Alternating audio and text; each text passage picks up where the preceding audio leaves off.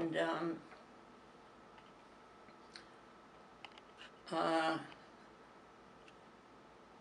my two advisors, who agreed to be my thesis advisors at Princeton, were Michael Graves and Henry Jandal. Both of them are no longer with us. But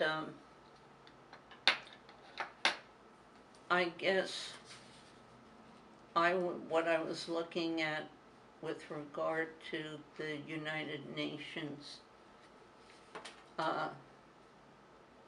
site in Manhattan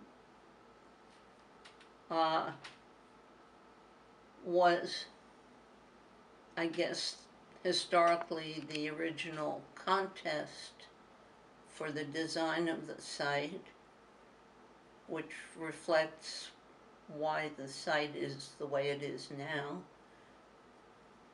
And the contestant who won the right with his site design was obviously Le Corbusier. And Le Corbusier partnered with Harrison and Abramovitz at the time, who were the licensed architects who actually put their signatures on Le Corbusier's work to enable him to design in Manhattan.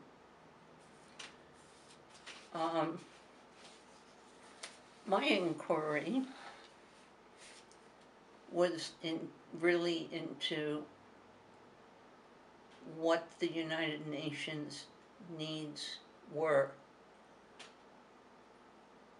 for expansion, because I had heard they were having various problems in accommodating all the delegates and the delegates' families during the time of year when they were meeting at the General Assembly.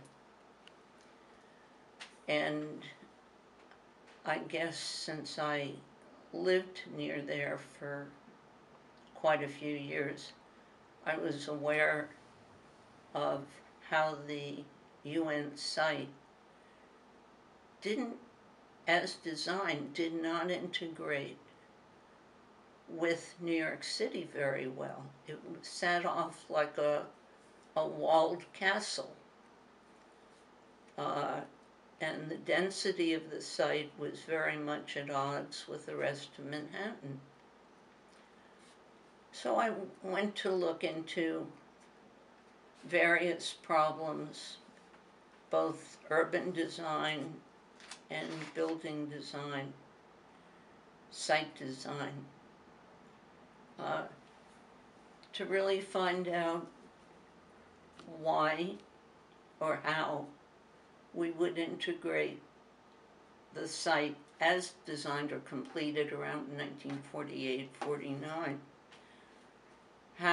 What opportunities there were to complete the site with facilities that could further accommodate delegates, all the delegates to the UN and their families.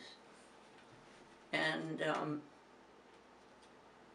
that was the exploration. I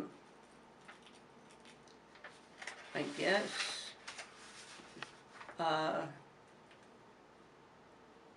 there is something rather odd about the site in terms of the physical plan for the east side of Manhattan, which is that the UN site, before it was developed with those buildings, was much lower, essentially, than the entire area around it. In fact, the site was occupied by an abattoir, where they used to kill animals for food. And that's because it was much lower. It was at sea level, and it was considered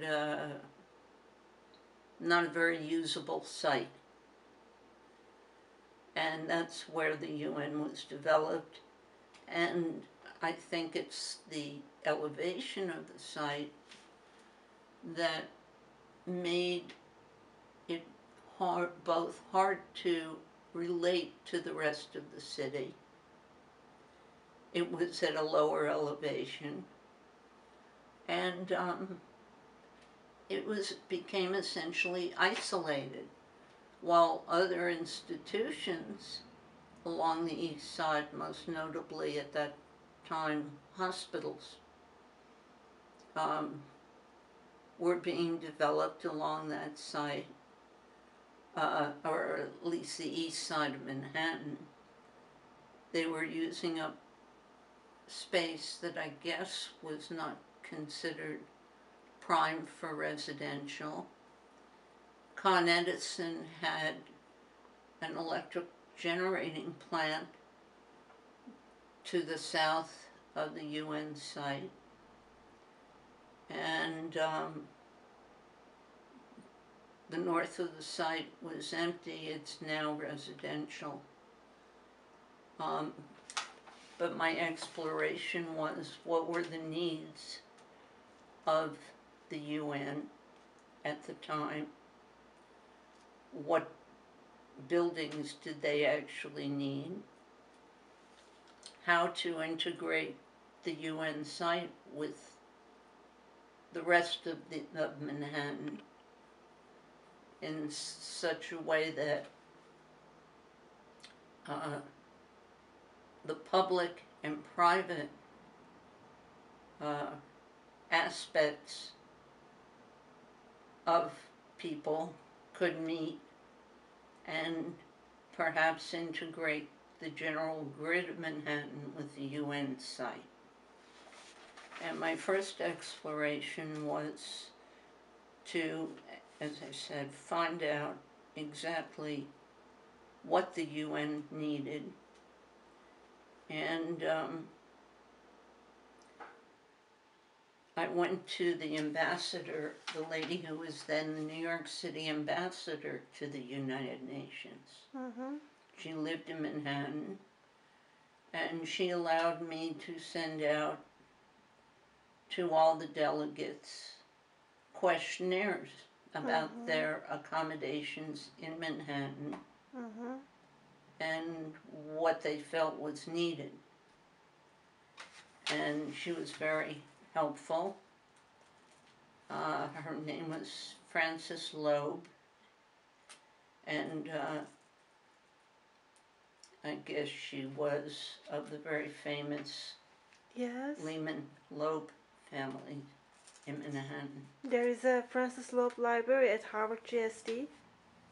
Frances Loeb at Vassar. She funded the art museum at Vassar College after this. I had no idea who she was when I met with her. She had me to her home in Manhattan,